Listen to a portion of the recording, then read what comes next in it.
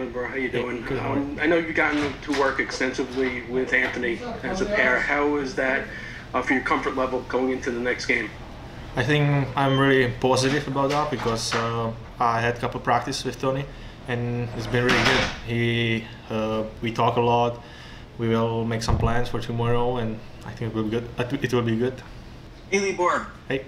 Just wanted to ask about what you feel are the areas in your game where you need to improve from last year, what the coaches have talked to you about, and also now that it looks like you're going to have a chance to get into a game, how excited are you for the opportunity to prove yourself again?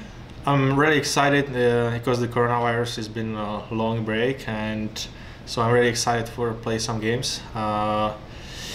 Just need to improve everything.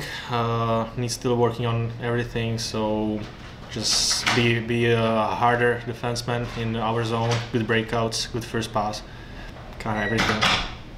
Hey, Libor, just how would you describe what's it been like working with the Texas squad and trying to stay ready there as opposed to, having games down at AHL or anything like that? I think it was good. For sure, better is playing, but we have a really good group of the guys. So it's been a lot of fun. We work hard. Everybody on Texas squad, they are ready. Myself as well. So yeah, it's been fun. Really good group of guys. So that makes it easier. Libor, just wanted to follow that up a little bit. What do you feel like you learned in your time in the NHL last year about what it's going to take for you to succeed at this level? Kind of everything, like being more comfortable. I think that's the most important thing for me. Feel comfortable and trust in myself and being kind of confident.